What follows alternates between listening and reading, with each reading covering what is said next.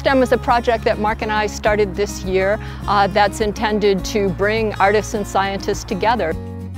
The openness and the collaborative nature that USU essentially fosters has been a really amazing experience for me. When you get to know somebody with really different training and background and perspective, it changes the way you can see the world, and that changes the things you can know and the things you can understand. I was invited to be part of the project by Mark and Nancy when they were looking for a scientist who was interested in developing an art project based on science and working with scientists and artists to really build something that could speak to the general public both about science and art. This project is about caddisfly populations in the Logan River. We started collecting samples of caddisfly. We started cataloging them. We started looking at them under scanning electron microscopes. And we even were starting to look at specific physiological attributes that are specific to certain caddisfly that are found in our area. Art is one way that we can often communicate more effectively. It's a broader kind of engagement than just the details. We're using art not just as a way to shed a light on it, but also as an inspiration for the scientists creatively to come up with solutions.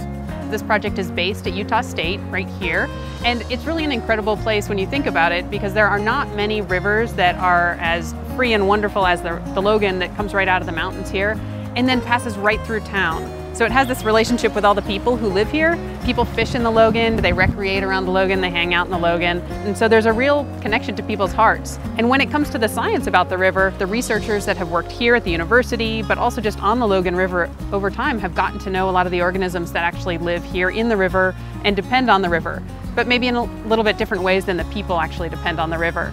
And so this was a key opportunity for us to work with both the science and the art to think about water issues that affect people and the environment and the insects that actually live in the river. Rather than just go ahead and draw a picture or take a photograph or make a painting or make a carving about your response to the river, how can an artist actually be involved in the restoration aspects of a river? How can you take the natural surroundings and hopefully improve them, but in a way that also becomes public usage as well? We wanted to make something that was going to be really habitat for caddisflies. So we wanted the stones to be in the river, we wanted these eddies to be swirling around in places. We also wanted the leeward sides of the rock to provide a little bit of refuge so that different species of caddisflies might be able to really colonize in different places around the rocks. At the same time, there was this aesthetic goal, which was to make this appealing to people, something that visually was arresting, but also inviting. If you want somebody to pull a string or a handle, you make it look like a handle.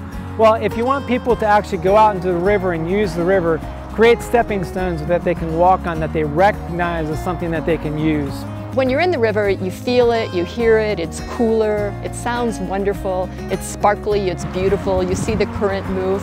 The idea was to welcome people into the river, to draw them into the river. We took into account the kind of materials we'd use, the placement of the sites, and we spent some time in the river trying to figure out which kinds of the caddisflies would be in which different sorts of places and the kind of habitat that they liked. I mean, we wanted to have a physical, sculptural component as well.